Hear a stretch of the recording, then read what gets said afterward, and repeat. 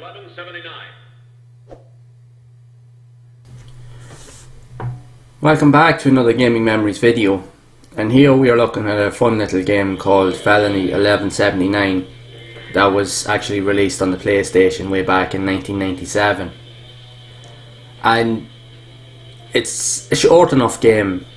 There's only an access of 3 tracks, and you've about a number of vehicles, I think about 20 vehicles in it that you can unlock through your playthroughs. Essentially the premise of the game is actually, it has kind of like a Grand Theft Auto kind of style to it, where you're going around different types of environments like cityscapes and stuff, where you're just causing as much damage as possible and trying to complete objectives, like you're hitting cars and trying to steal stuff and so forth, and then trying to make your escape, along with causing as much damage as humanly possible on your run as well. So it's actually quite fun to actually play, especially for a quick playthrough. This game now was also called Runabout outside of Europe, mainly in Japan and America. So back in those days, games usually always had different names depending on the region. So sometimes it could lead to a bit of confusion as to what the games were. But apart from that, it still was actually a fun little game. I remember the first time I was introduced to it, it was actually on one of the demo discs that I had actually got. Because I do mention in previous videos, I used to collect demo discs and play demos an awful lot as well, because just to be honest, most of them were just as much fun as playing the original games. And the level that was on the demo, it's not this one, it's actually the next level that I'll be showing you now in a few moments. And I remember myself and my brothers and that actually had a great laugh with this game. Actually, we actually thought it was quite fun, because it was just all you were doing was just causing as much mayhem as possible. Yes, the graphics in the game probably wouldn't have been as good as compared to some other games out there, but that didn't matter, because this game was actually just a fun little game to play. The handling and the mechanics of the game were very, very twitchy, but that added to the fun element of it as well. The only thing that it kind of would find a bit annoying is the actual sound of whatever vehicle that you had. Every car sounded the same, and it didn't even sound like an actual car. It sounded like you were driving a big bus or a lorry or something like that. So it did. But again, apart from those little gripes, the game was actually very fun to play. See there, you can crash into things, people be running out of your way, and you can just genuinely have a genuinely good laugh playing this game, especially if you wanted a quick fix and you just wanted a casual playthrough. This was actually genuinely a fun game to actually play. So it was. But I remember actually playing the demo, and we played through it quite a few times, because the one thing that actually was really, really cool about this game was, even though you had a set track in an environment, but there was loads of different hidden areas and shortcuts that you could utilise and that you could find, so you'd actually have just as much fun actually exploring through the levels in this game as you would actually playing through it. That was actually the cool thing about it, especially back in those days when you were learning kind of different things about games and you were just enjoying the experiences that you had. You got so much fun out of even like games like these here, like even in car games, being able to just explore the environments and stuff. It's just so much fun. It really was like. So myself and my brothers and even some of my friends, when they seen this here as well, they were like, you know what, this is actually a good laugh. You can genuinely have a good laugh with this. It's just, if you want anything to cause mayhem or just destruction, this is definitely a game that is worth having a go. Again, in saying that, it probably isn't the easiest of games to pick up and play due to the driving mechanics. And it can be quite difficult, especially if you get stuck and you'll be drifting all over the place and you're crashing into everything. But when you get the hang of it, it was actually quite good fun. Even if it was only for a short blast, you would definitely enjoy it. Now again, there's like 3 different tracks in the game that actually are around 3 different types of cities and so forth. And the level of detail is quite decent for the game. Even though it may not be up to spec compared to some other games that are out there, but for what it genuinely offers, you know, you want simplistic kind of fun, this game actually does have that. So It really, really is actually, like I said, it's actually a fun little game to actually play. So essentially all you're doing is you be completing objectives, and then you're literally just darting away to try and get to the finish line within the time limit. So it adds that little bit of a challenge to it as well. And then again, you have your point system based on the amount of money, the damage that you can actually do. So the more damage that you can create, the better actually in the game. That's what made it so much more fun. And again, like, this is actually kind of this was released kind of like before the likes of Grand Theft Auto and so forth. So it was interesting to see that the developers were already starting to come up with ideas for these type of games back then.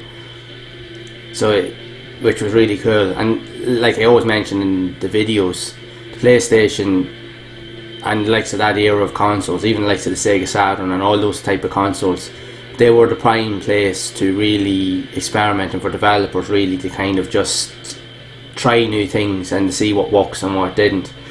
And it was awesome to see what they were able to do with the limitations of the likes of the hardware at the time. And even games like this here, yes, they may not be up to spec compared to some games, but even these type of games here were so much fun. You could really have a blast with them, so you could. So it didn't have to all look polished and pretty for you to enjoy it. That was the thing I loved about it the most. Because some of the best games I've ever played on the PlayStation are the games that didn't look the best graphically. And even like this here, some of the games I had the most fun with were games that didn't look particularly pleasing, but yet you just had an awful lot of fun with them regardless. Because what they lacked in graphical quality, they made up for in other areas. As I say, like every game like on the PlayStation for its time was unique in its own way, because each game provided something different. They all told their own stories, even down to the fact that even just like with simple kind of like racing games like this here, and even with more action orientated games like with story based games and that, you could see where things were actually going in terms of being able to tell good stories. And you can see that as time has gone on, that actually has gotten better as time has gone on. But again, it all has to start somewhere. So that's what adds to the appeal of these old games, because you could see how far it's actually come along and where they actually started. So it does, and it's always fun to go back to these type of games. So again, the level here that I'm playing here now was actually the demo level that I mentioned. And I remember like myself and the lads actually played this a ton. We just had so much fun with this here. You had access to that truck, and you were just going around causing as much havoc as humanly possible. And the one good thing about this here type of game as well is it actually had a real funky kind of like soft rock kind of soundtrack as well, which added to the style of the game. It was light and it was very upbeat, so it really added to the tone of the game. So it was mainly just all a bit fun. It wasn't serious at any point at all. It was just, if you wanted a good laugh, this was definitely a good game to actually play, even if it was only for a short while. It wouldn't take you long to literally run through everything, like all the levels and unlock most of the stuff, but still, for what it is, you just have a genuinely good laugh.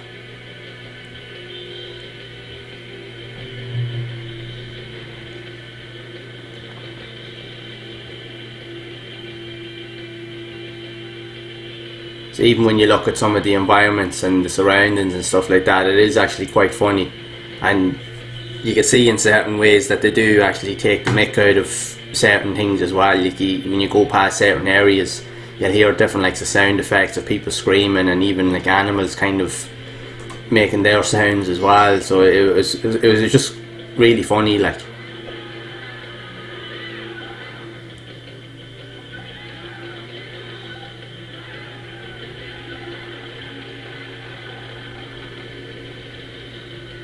Yeah, it was so much fun. Just cause as much devastation as possible.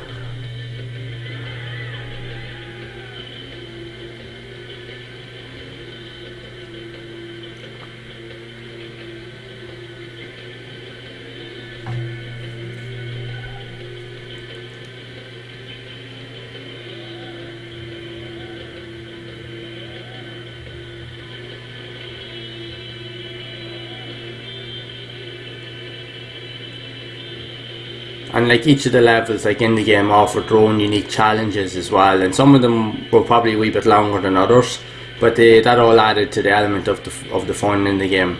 And like I said, they all had their own kind of style and their own level of difficulty, and you could play it through them pretty much as you wanted to. Again, you would have objectives to complete, but it was totally up to you pretty much how you wanted to play it, if you wanted to complete the objectives or if you literally just wanted to go crazy and just destroy everything, which is usually the case of what I did, because I always thought that was the most fun part of the game, just cause as much havoc as humanly possible. And even back then as well, like in those early type of games as well, a lot of that was unheard of, like in a lot of those type of games where you could literally just go nuts in games like this here, where you could just have so much fun. But as you can see with these type of games, you could gradually see as games went on that actually started to become more noticeable. A lot more games started to take on those ideas as well. So I suppose when you look at games like this here, a lot of these games would have kind of started a lot of that as well. So it is pretty unique for its time. And again, you had different routes and so forth in each level that you could actually take. You were having to dodge traffic, you were moving out of the way of people, you could take shortcuts, especially you could take other areas that could actually get you through more tougher areas, so you didn't have to avoid as much traffic and so forth. And it would actually come in handy later on, especially if you had damaged the car beyond the point that you're about to literally just destroy it altogether. At least you could use some of these shortcuts to avoid a lot of the heavy traffic and potential danger areas where you could literally just kill your car off altogether so that you could get through the level. But again, this just added all to the fun of it as well. Now this was actually quite a good game. It's a good fun game. If you want something that's real quick and just a bit of a quick fix and you want to have a laugh, I would definitely give this game a go. So I'd like to know your experiences of this game.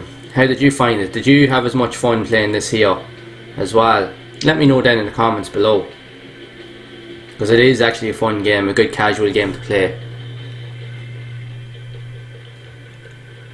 So if you've enjoyed this video, make sure to leave a like. Also hit that subscribe button and hit the bell icon to be updated of future videos, and you'll be notified when I do release another video. And as always, make sure to keep playing those classic games and make sure to keep those gaming memories alive.